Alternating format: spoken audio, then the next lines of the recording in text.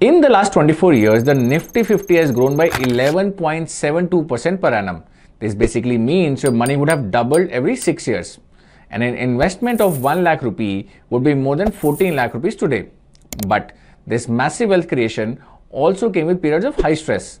We have seen markets fall almost 40% after the COVID-19 outbreak in 2020 and the global financial crisis in 2008. But what if we tell you that there are funds that have the potential to deliver similar returns without giving you sleepless nights during the difficult market phases? Well, welcome to the world of balanced advantage funds or BAFs. Today, we will tell you the best funds in the category. Now, we have divided the video in 3 sections. First, we will look at how balanced advantage funds invest, and then we will analyze all the funds from this category and shortlist the top performers. Finally, we will examine the investment strategies of the top performing funds. By the end of this video, you will have enough information to pick the best fund that suits your requirements. Now, this video will uncover many interesting insights, so we recommend you watch it till the end. Okay, let's start by understanding the investment strategies followed by balanced advantage funds or BAFs.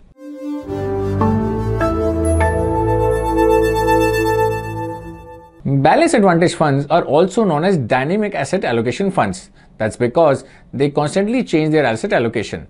For example, they can go from 30% in equity all the way up to 80% based on market conditions. Let's understand this by looking at the ICICI Balanced Advantage Fund. Now, we are considering this fund because it's one of the biggest and oldest fund in the category. Now, this fund uses the price to book ratio of Sensex to decide how much it should allocate to equity. If the price to book ratio is high, the fund reduces its equity exposure. And if the valuations falls, it increases the equity exposure. Now, by following this strategy, it tends to buy low and sell high. To understand this better, let's look at the fund's allocation around the COVID-19 outbreak. After the COVID-19 crash, when the Sensex fell below 30,000, this fund had an equity exposure of more than 70%. 3 months before this, the scheme's net equity exposure was below 50%.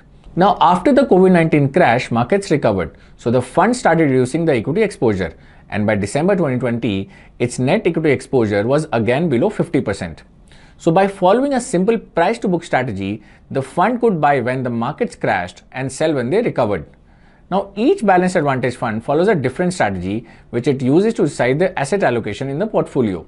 We will discuss different BAF models in a bit, but before that, we want to discuss another benefit of investing in these funds, and that is their taxation. Now, these funds invest in 3 asset classes: equity, debt, and arbitrage. Whenever a fund house uses futures and options to hedge a portion of its equity, it is referred to as arbitrage. This investment in F&O also gets equity-like treatment. But because it is hedged, it generates debt-like instruments. This is why balanced advantage funds use arbitrage. They can get the tax treatment of equity funds while the returns are similar to those of a debt fund. So at all times, the equity and arbitrage allocation combined is at least 65%. For example, if the fund house doesn't have a positive view on equity, it can invest 30% in equities, another 35% in arbitrage, and the remaining 35% in debt. Okay, so now that we've examined how BAFs work, let's analyze the performance of funds from this category.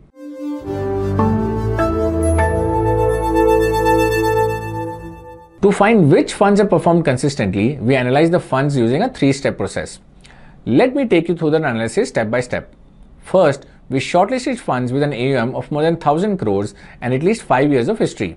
The AUM criteria helps to filter out smaller funds, and we need at least 5 years of history to evaluate performance. 16 funds qualify for these 2 criteria. Now, in the second step, we took these 16 funds and examined their risk-adjusted returns. The way we calculated risk-adjusted return is a bit technical. So we divided the 3-year rolling returns by their standard deviation. But you can ignore the technical bit. We did this exercise to compare the performance of these funds to Nifty 50. So whichever fund failed to perform better than the index, we filtered it out. So we got a list of 13 funds, and the top 5 schemes were from Edelweiss, Tata, Baroda, BNP Paribas, HSBC and DSP. We excluded funds from Motilal Oswal, HDFC and Franklin India. Now I want to clarify one thing here. Risk-adjusted returns look at the returns that a scheme generated for the risk it took. For example, Edelweiss Balanced Advantage Fund has the best risk-adjusted returns in the group. It generated a 9.73% return for every unit of risk. Nifty 50 on the other hand had a risk-adjusted return of only 4.49%. But the average rolling returns of Edelweiss BAF was 16.13%. Nifty 50 had a slightly better rolling returns of 18.14%. Now the risk-adjusted returns are higher only because this fund has had the much lower volatility than Nifty 50. There is another observation that we would like to highlight from this piece of data. HDFC Balanced Advantage Fund, the largest scheme in the category, was one of the 3 funds excluded from our analysis. Now this scheme's average rolling returns are higher than those of Nifty 50, but so its volatility. In the final step, we look at returns. From this, we looked at how investments in these funds would have performed over the last 5 years. We looked at both SIP and lump sum returns and shortlisted the funds that were in the top 5 according to both methods. The 4 funds that cleared the filters were Baroda BNP Paribas Balanced Advantage Fund, Edelweiss Balanced Advantage Fund, Tata Balanced Advantage Fund, and ICICI Prudential Balanced Advantage Fund. Here, we would like to draw your attention to the returns of these schemes. Some have better SIP and lump sum returns than Nifty 50, and others are in line with its performance. So, if you invest in Nifty 50 index funds, you can consider these funds as an alternative to investing in the index, or you can use them for diversification. They have generated similar returns, but with much better downside protection. Alright, let's move to the final section of the video. Here, we will look at the investment models of these 4 funds and see how they have performed in different market phases.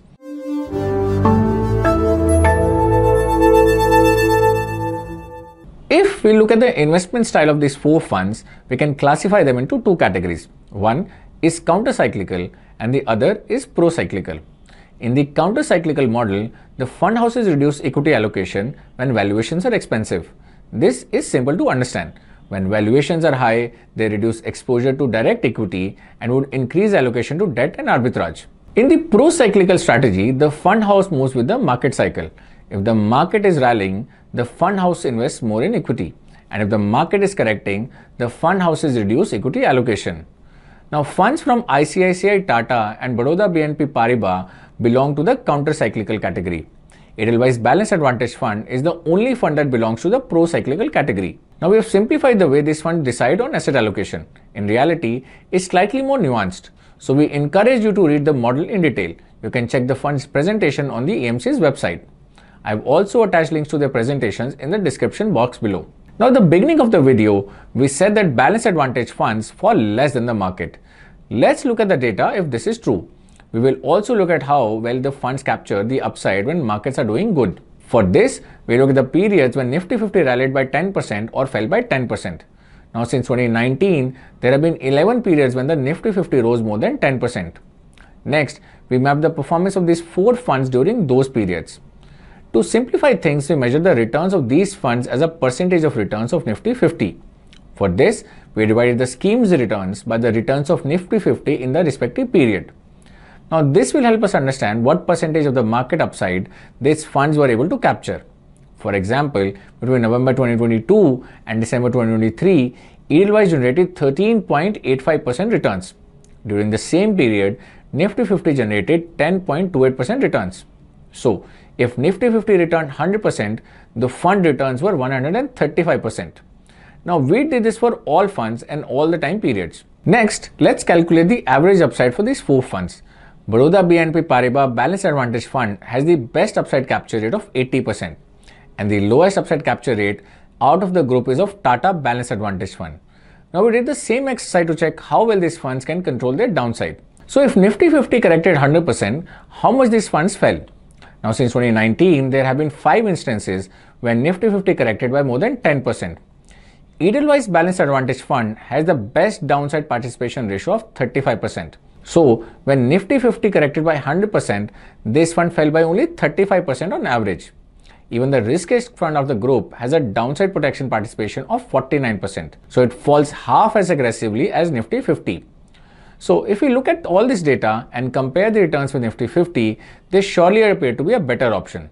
Their returns are in line with Nifty 50, but their volatility is much lower. So, without compromising on returns, they can help reduce the overall volatility of a portfolio. And if you're new to equity investing, then this fund should be a good place to start. They will give you a taste of equity investment while protecting you from the wild swings. And with this, we have come to the end of this video. I hope you found this video useful, and if you did, please don't forget to share it with your friends and family.